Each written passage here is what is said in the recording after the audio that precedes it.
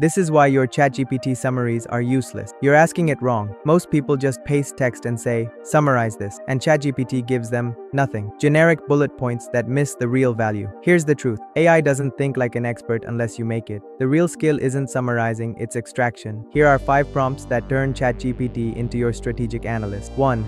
Extract strategic insight. Tell it, analyze this like a strategy consultant. Identify key ideas, missed opportunities, and what I should act on immediately. Now you get business intelligence, not just a summary. 2. Spot what others overlook. Say, point out hidden assumptions, biases, or unspoken perceptions that experts would notice but most readers miss. This reveals what's between the lines. 3. Summarize complex research. Use this. Analyze the methodology, findings, and limitations step by step. Then write 3 sentences on how to apply this in practice. Perfect for cutting through academic noise. 4. Executive summaries with actions. Try. As a project manager, summarize key findings in under 200 words with 3 practical recommendations. You get clarity plus next step. 5. Draft clear policy briefs. Go with list-style summary of this policy doc. Main objectives, strategies, and challenges in under 100 words. Clean, structured, actionable. See the pattern?